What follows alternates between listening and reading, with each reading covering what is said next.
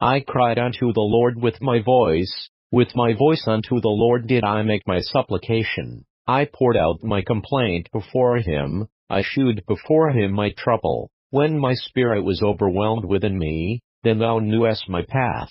In the way wherein I walked have they privily laid a snare for me. I looked on my right hand, and beheld, but there was no man that would know me. Refuge filled me, no man cared for my soul. I cried unto thee, O Lord, I said, Thou art my refuge and my portion in the land of the living. Attend unto my cry, for I am brought very low. Deliver me from my persecutors, for they are stronger than I. Bring my soul out of prison, that I may praise thy name. The righteous shall compass me about, for thou shalt deal bountifully with me.